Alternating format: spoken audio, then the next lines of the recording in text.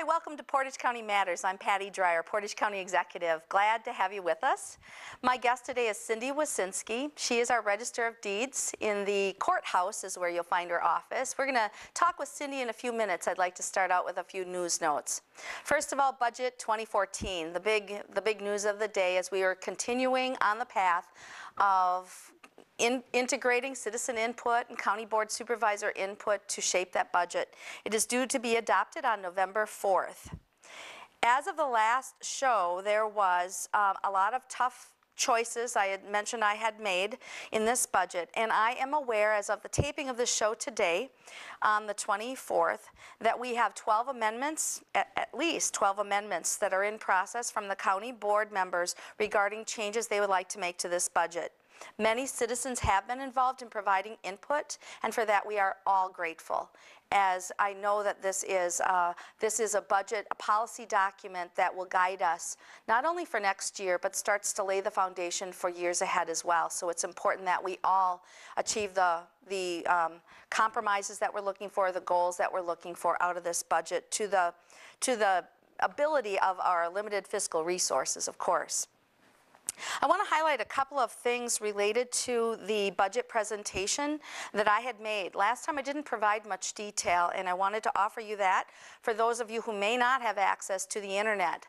And I will highlight these items, and then I want you to know that if you do have access to the internet and you would like to get a copy of the budget presentation, you can find it at the county's homepage at www.co.portage.wi.us. And not only will you be able to find the PowerPoint presentation, but you'll be able to watch a video if you would even like to zoom through parts of the video of when I presented the budget. The other thing that you can find is our new budget book for this 2014 budget as presented in October, and it really has a lot more narrative in it, so it should make it a lot easier for folks to understand. And we hope that you will check out that new book, give us some more feedback about how we can continue to improve it going forward. This budget has a tax rate of 5.36. It translates into $5.36 per 1,000 of home value in Portage County. If you take a median value home in our county of $144,400, the increase over 2013's taxes then would be less than $16 of an increase in total. And that includes 12 cents increase for the operating levy transfer for our unified dispatch that we are now leading with here in Portage County. So it's been a long time coming. This 40 years of trying for getting our dispatch, our 911 center under one roof, and we have now done that. That's a 12 cents increase in our taxes. The tax rate for 2013, just for reference, was 5.25. So again, in 2014, my proposal is 5.36. This can still change based on which amendments may be accepted on the floor and then adopted into the budget by the county board. And of course, later in November, there's an opportunity in case I would like to take an action and veto something in that budget, then they'll go back to county board for more action. All right, I want to share with you about how those numbers break down a little bit. And some of you may remember that I had a chart I used in the past. This is the chart that represents the three parts of the county budget and the county taxes. And so we have an outside band is debt service. We have an operating budget, which is what we use to run daily operations in the county. The debt service is all about what we've borrowed, and we pay our debt down, usually in these days about every 3 to 5 years, so that Portage County doesn't live with a lot of debt. And then the center of the target here, I guess you would say, is our EMS levy, and this is for our countywide EMS system. So when you pay your taxes, you pay sort of a slice across each of these three bands of the target. And this then makes up your whole county tax bill, and that then is part of a 5-part tax bill that includes your own municipality, whether you live in the city or a township or a village.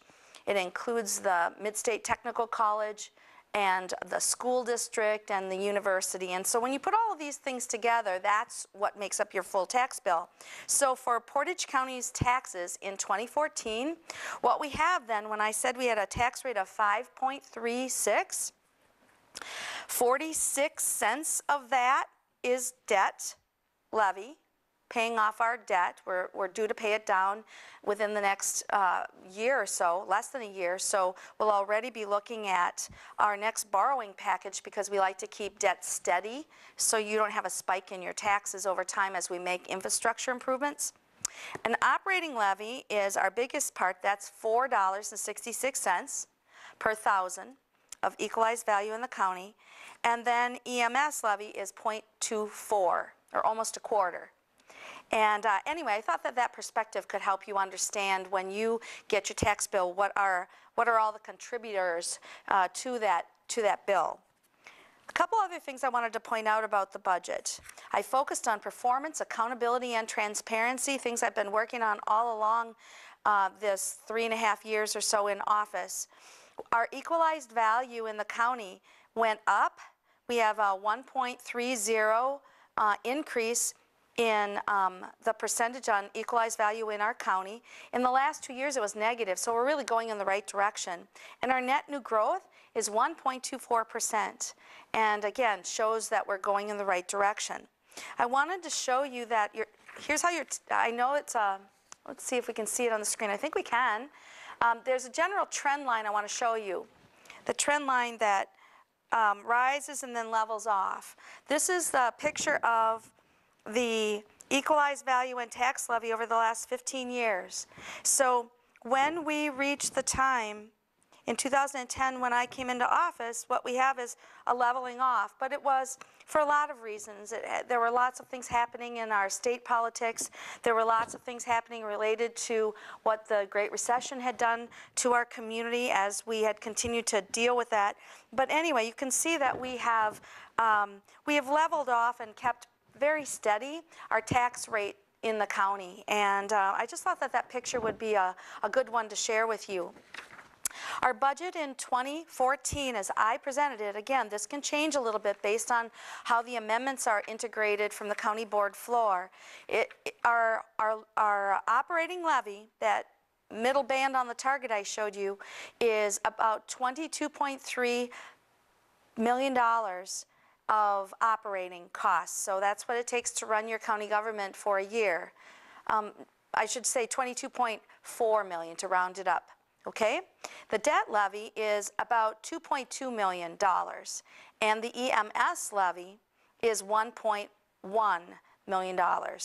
So again, it just kind of gives you dollar figures so that it makes the total just shy of $110 million, and the tax levy total then is less than $26 million.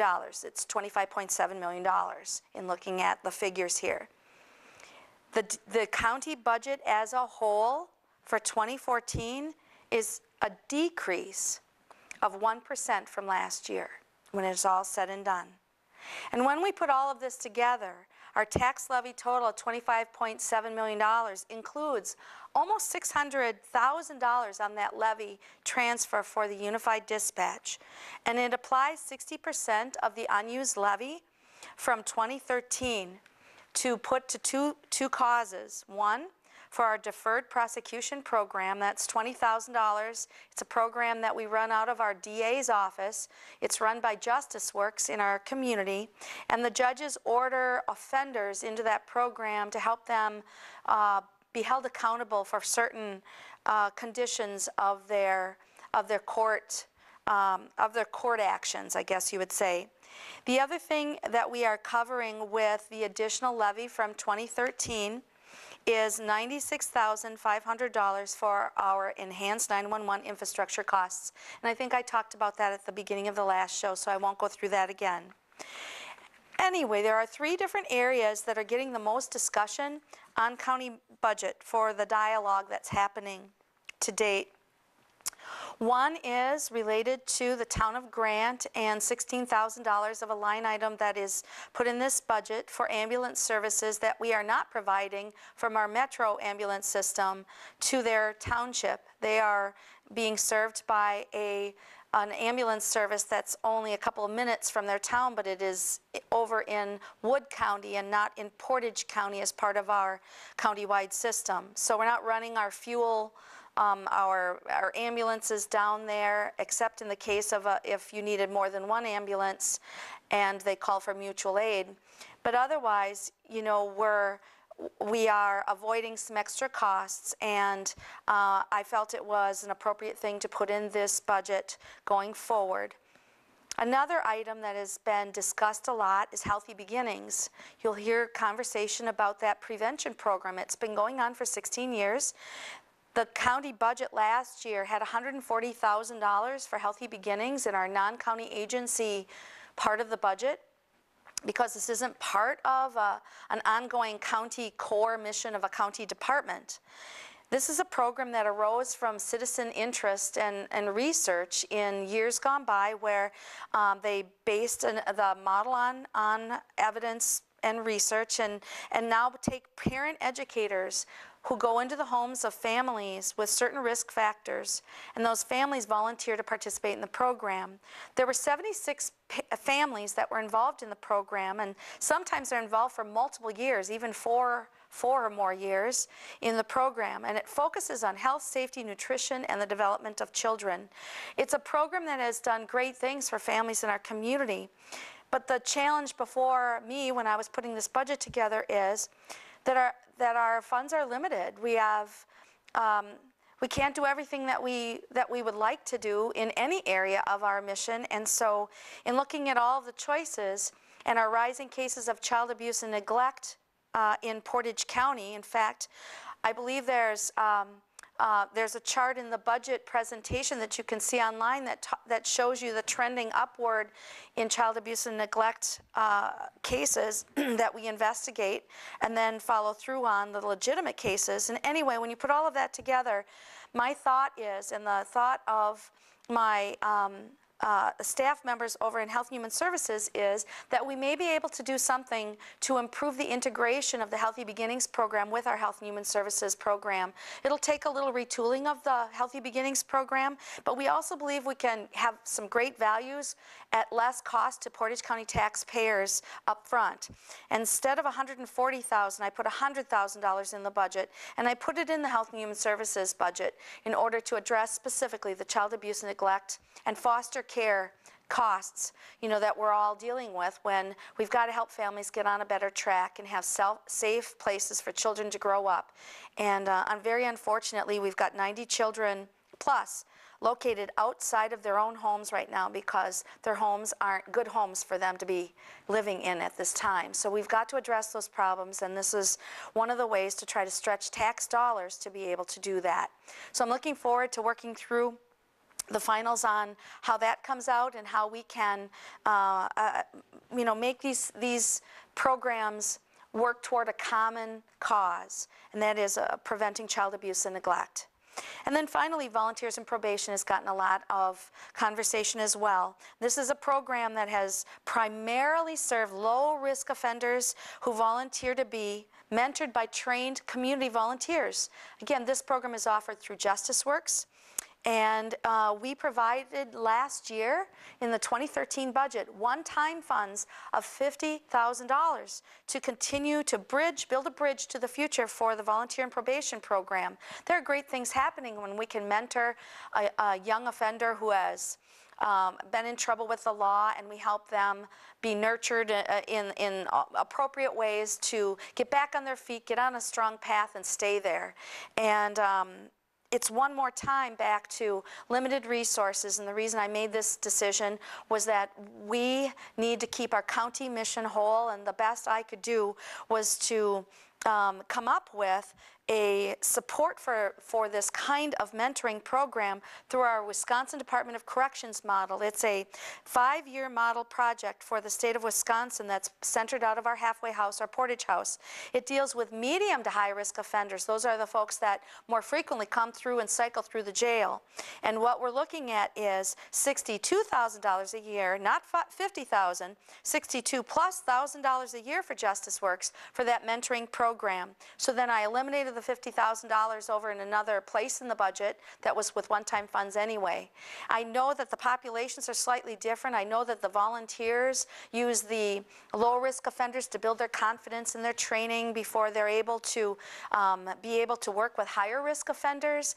But I just don't think the county levy is the place to support financially all of these endeavors. I think we need to have some partnerships to make that happen, partnerships in the community.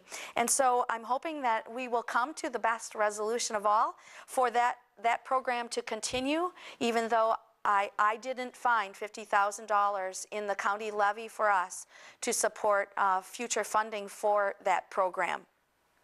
And the final note I'd like to leave you with is not a budget note, but just a different bit of news.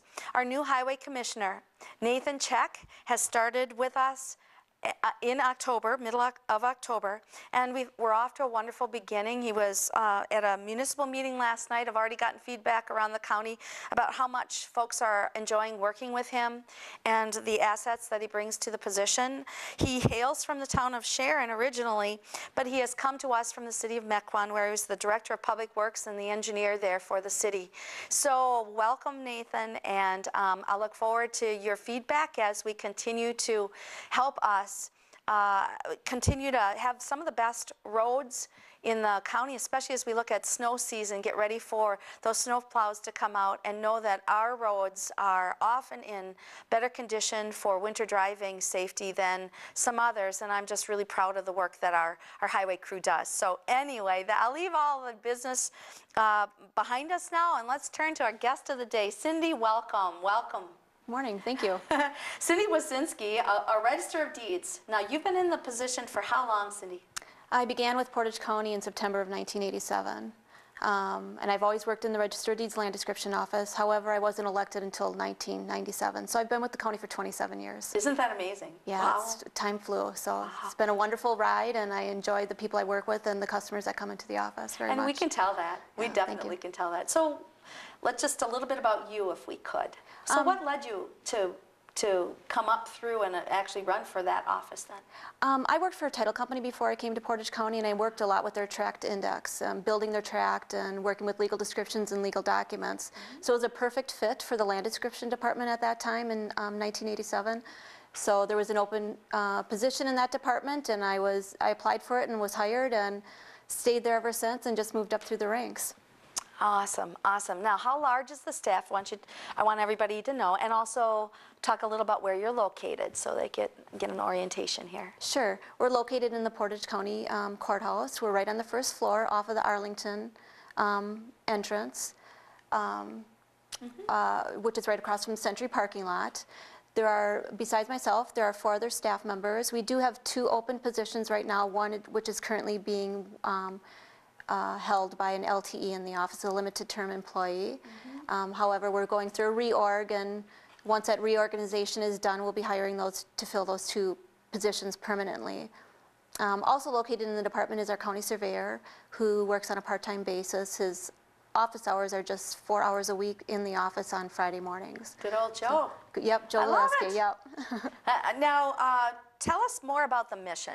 You know, when people think about deeds, you know, we're thinking about land, we're thinking about, I think some folks don't think about some of the certificates and things like our birth certificates and death certificates and so on and so forth that are also housed officially through your department too, right? Right, they are. Our mission is to preserve and have access to the public, the property records and the vital records for Portage County. So we have property records range all the way back to the 1800s, well, probably middle 1800s that you can find property records. And vital records too. Some of them go as far back as the 1850s. So not all those vital records are back to the 1850s, but we have some. So yeah, that is really our main mission, is to preserve and protect those records and make available to the public whenever possible. Now, I remember when, excuse me, when you took me into the storage area, and where you have all the really old records. Yes. In these tremendously awesome books. Yes. And so how often does somebody even ask you to look at really old records in the Quite county? often. We're finding that a lot more people are doing genealogy and research. And you'll find in these old records that you refer to, they're big books that are usually 11 by 17, weigh probably about 25, 30 pounds, and a lot of those documents are handwritten. So somebody actually back in the day hand wrote all those documents in. So yeah, we're finding that a lot more people are referring to those documents. What we have just completed, they are very interesting. What we just completed was a big scanning project where hopefully by middle of next year, we'll be able to offer those records online for people to look at. And that will not only offer ease and access to the documents, but also to protect the records itself, the original record. Wow. So let's talk about some of the business side of what you do.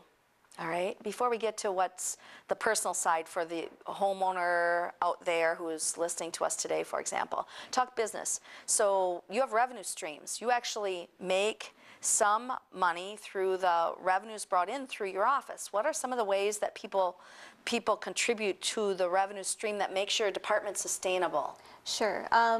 Well, we make our money through recording of documents. That's where we make the largest chunk of our money. Not all that money stays in our department, but however, we are able to offset most of our expenses through that money. So recordings, transfer fees, the Department of Revenue keeps 80% of those transfer fees. Vital records, the majority of that money goes to the state. However, we do keep a small portion. Photocopies, we work with the Department of Commerce for weatherization, so we're able to certify rental units for county residents, things of that nature. So we do bring in quite a bit of money, and as you had mentioned, we are sustainable. We do typically bring in enough money to sustain our office and return a little bit back to the general fund. In the past economic times, we haven't always been that case, but that is far and few between. And more citizens have access online, on the web, for services. So we want to make sure that you get a chance to mention where do people go for access to, Cindy? Yes, if you want to search records, most of our records are online, and like I said, we just completed this large project, and hopefully by the summer of next year we'll even have double what we have out there. But if you want to access any of the records online, you just go to www.co.portage.wi.us, right to the county website, and then go to our department, Register of Deeds, and there will be links. Sure. Or online records right on the top. There will be tabs listed, online records, and there will be a drop down and you just select our office records. So I'm going to skip to some questions. I mean, you brought along something about protecting investments and some advice that you would like to offer to people who are purchasing property. I do. Let's get to that. Yes, I had in the past, I've had requests from constituents that had asked about, is there any way to be notified about records that are recorded against my property? We didn't have an avenue to provide that to the consumer. However, with some new land records programming that we just purchased this past year, we are now able to offer that. And I have a little poster here that shows, talks about it a little bit. It's called Protect Investment Property Fraud Alert. So if you go to www.propertyfraudalert.com, you can register to sign up for this program. And what it will do is it will alert you if something is recorded in the name that you register, and you're allowed to register 4 different names under one email address. It will alert you to that recording of that document. In other words, if somebody was trying to fraudulently make some change to your land? Yep. Or your deed or something? Yep, or took out a loan in your name, something to that effect. this program would alert you to that effect. Well, it sounds, okay, so www.propertyfraudalert.com, maybe we can put that on the bottom of the screen for folks too. So there's one extra benefit Right. of connecting with your Register of Deeds office for sure. Right, and anybody who records a document in our office, as long as they are a private owner, not a company like a mortgage company, we do return a little pamphlet to them talking about the same program that allows them to also access it. Excellent, excellent. All right, let's talk about other services that you offer to benefit folks out there and what your role is in the tax process too. Sure. In the tax process, I guess the biggest point I'd like to make is that we prepare all the tax bills, or not the tax bills, but the information that goes on a tax bill. So property owner, mailing address, legal description, acreage, assessed value, which is given to us by the assessor. We put all that information into the tax bill. I guess what we would like to tell people, or the information we would like to get out to everybody, is that at tax time, if you sold property or purchased property after January 1st of the year, perhaps it wasn't the whole parcel or you had something surveyed, at the end of the year, the tax bill is going to go to the person who held the tax bill January 1st. I see. Whenever there's a change made to the legal description or the acreage of a property, that change cannot be made until January 1st of the following year. So it's important to keep that in mind. And if that is your situation, what the property owner needs to do is either go back to the closing agent to see if they prorated taxes correctly for that year, for instance 2013, the current year, or if they hadn't, they should go back to the closing agent and ask them, you know, what did you do with this tax? You should have prorated it. You know, I didn't purchase a whole piece of land. You know, how can you help me out? Excellent, and I love it when we're able to offer folks who are listening some of the extra tips about how to help them in their own lives, for sure. And of course, if you ever have any questions, you're always more than welcome to call our office, stop down to see us. You know, we're always more than happy to help you out. I know we have a couple minutes left in the show, and so let's talk about vital records a little bit. You know, how do I get one? How do you protect my identity? You know, if you've got records like my birth certificate, Sure. or something like that. Sure. A few years back, well, it's probably about 7 years now, the state of Wisconsin changed their vital record paper. It's not on plain paper anymore, and it's on a tricolored paper. It's pink, blue, and white, and there's also other securities built into the paper. So you want to make sure, first of all, that if you have a vital record, a certified copy of a vital record, it's on that type of paper. And if you don't, if you have one on the old copy, I'd like to also extend the offer to citizens that if you bring that certified copy in, as long as it was purchased through our office, we will exchange that on the current vital record paper for free. All right. So that is a nice service that we offer customers. But we also want to make sure that you don't photocopy your vital record. It's against the law. It's a felony. And if you ever have any questions about that, please don't share your vital record or let anybody keep it or make photocopies of it. Criminals can use that to steal your identity. And we're not just talking about birth certificates, we're talking about marriage and death records as well. So if someone has a question, I know as we close the show here, if they have a question, if they want to know about how to get a map of their property, if they want to know about the Protect program, they want to know about how to protect their identity through the deeds process, they can call your office and we'll put or stop in. Correct, yeah. And they'll definitely get a lot of help. I know that's something that you and your staff do every time. So thank you so much to you and your team of folks in the Register of Deeds. You do such important work for all of us and keep our history rolling forward, don't you? Yes, we do. And thank you for inviting me, Patty. Oh, you're very welcome, Cindy. Our next guest will be some citizen guests talking about snowmaking project that they're raising funds for here in Portage County for Standing Rocks County Park. So that should be an interesting winter show. I'll see you then. Thank you.